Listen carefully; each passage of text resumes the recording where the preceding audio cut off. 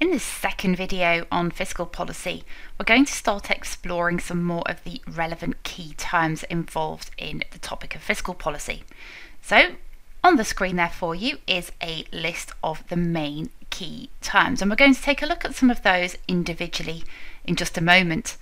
At this point, it's worth pointing out that those that appear in italics in blue are concepts that you're more likely to meet in year 13 in the second year of your A-level course, but it's worth sometimes just thinking ahead a little bit, so that's why we've included them. You've got space in your handout to jot these down, so you've got some notes on the topic. Let's take a look at some of them in turn. So starting there with a budget deficit, which we sometimes also call a fiscal deficit. A budget deficit occurs when government spending is greater than tax revenue, so that government is spending more than it earns in tax. The word deficit simply means when we are short of something. So in this case, we have a budget deficit. Direct tax is any tax on income, profits and wealth. It's paid directly out of the bearer's income to the tax authorities. That contrasts with indirect tax, which is a tax on spending, for example VAT or excise duties on items such as cigarettes, alcohol and petrol. These are paid to the tax authorities not by the consumer themselves, but indirectly by the suppliers of the goods or services. The national debt, which we sometimes call public sector debt or government debt, is the total amount owed by the government. In effect, that's an accumulation, the adding up of all of the previous year's budget deficit.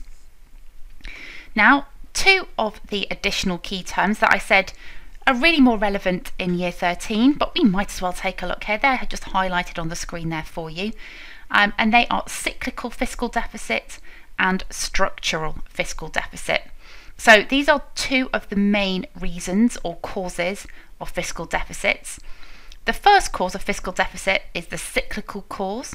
And this is where the size of the deficit is directly influenced by the state of the economy. So for example, in an economic boom, when GDP is rising, we tend to find that the government tax receipts are quite high because people have quite high income, so they're paying more income tax.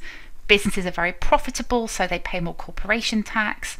We go shopping more, so more is gained in terms of VAT, for example.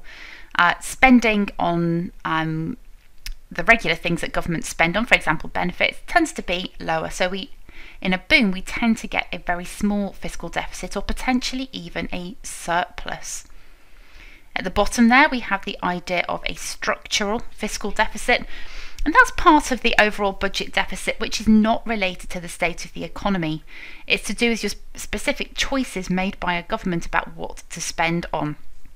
That part of a deficit does not disappear when the economy recovers. So some key terms there, worth bearing them in mind. So what do we use fiscal policy for? Well, first and foremost, it's about using spending, tax and borrowing to affect aggregate demand. You can see there it's one of the main components of aggregate demand, C plus I plus G plus X minus M. So when we use fiscal policy, we can actively manipulate the level of aggregate demand. We can also use it to change the pattern of spending on goods and services. So for example, governments might choose to spend more money on things such as healthcare and encourage us to spend in certain areas. We can also use fiscal policy to redistribute income and wealth in our economy. And we can do that by, for example, changing tax rates on different levels of income. So for example, you could increase the rate of income tax on high earners and increase the value and generosity of benefits to people who are low income households. It's also used as an instrument of microeconomic intervention to correct for market failures. So for example, we can put excise duties or taxes on goods such as cigarettes and alcohol, which generate negative externalities. It can be used to provide public goods, merit goods, goods that are good for us, goods with positive externalities. And it can also, as has been seen recently in the news, it can be used to respond to economic shocks. It's worth being aware, as we saw back in the first video for this online lesson, that changes in fiscal policy can affect aggregate demand, but of course they can sometimes also affect aggregate supply. So, little test here just to see whether you've remembered the key terms from earlier in this video. On the left hand side of the screen you have some key terms. A friend of yours has decided to make some notes on fiscal policy definitions, but hopefully you've been able to see that they've made a few mistakes. Your task is to make sure that each term is matched to its correct definition. So pause the video at this point, take as long as you need to do that, and then you can restart the video and check your answers against mine. Here we go. The correct answers are now on screen, so just take a moment to check your answers against mine. And just a few more key terms, lots of key terms in this video: progressive tax, regressive tax, and a proportional tax. Now, you might have met these terms in your microeconomics when you've been looking at how to tackle market failure. Here's just a quick review. Progressive tax is a tax that takes a higher proportion of income as income rises. The example we've got there is to do with income tax in the UK, and just take a moment to read through the various tax bands. Regressive tax is a tax that takes a higher proportion of income as your income falls. So a good example there would be VAT, and again just take a moment to read through the numerical example on the screen. Finally, a proportional tax. This is a tax that takes the same proportion of income regardless of the level of income. And the example that we've popped down there for you is that some of the US states have a proportional income tax on their citizens. Utah, Colorado are two of them. There are around 7 or 8 US states that do that. Just applying that, UK taxes, direct taxes, are mostly progressive taxes. And it's really worth just taking a moment to stop and really look at that diagram, the chart that's on the screen there.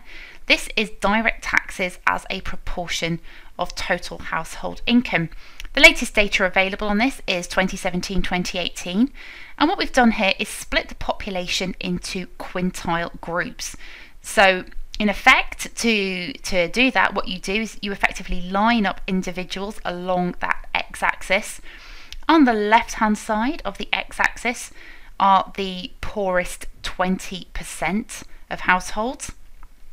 The second quintile is the next 20%, all the way through to that fifth quintile, the top quintile. These are the 20% of households with the highest income.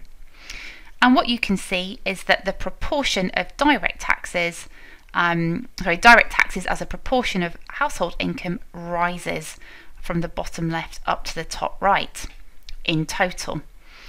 But take a moment to think, is there any evidence in this chart that some direct taxes are regressive?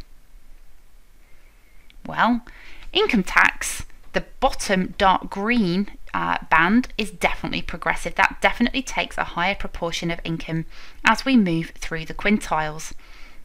National insurance, which is effectively another sort of income tax, but goes directly towards paying for things like benefits such as pensions and job seekers allowance. That is clearly progressive for the bottom 4 quintiles. You can see that band getting bigger, but actually it's smaller for the top quintile. And that might well be that actually people in the top quintile aren't necessarily employees. Maybe they are more like employers. They don't get paid in a regular salary perhaps. Maybe they are more likely to be paid in other ways, such as shares or through dividends for companies and so on. The top lighter green box is council tax, and to me that very much looks like it is regressive. So it places a higher burden on the bottom quintile compared to the top quintile. Let's take a look at indirect taxes now, and you can see the completely opposite pattern. They take a higher proportion of the income of the poor, that bottom quintile, compared to the top quintile. And if you like, just pause the video to take a few more moments to look at that chart in more detail. So Little task here, we looked at this a few moments ago, but just go online to find out the tax bands for income tax in the UK. They do change every year, so it's worth just keeping up to date with that. And it's also worth you just taking a look at the government website that highlights this. You'll find out all sorts of additional useful information. Here are the answers in slightly more detail, just for when you have found that already online.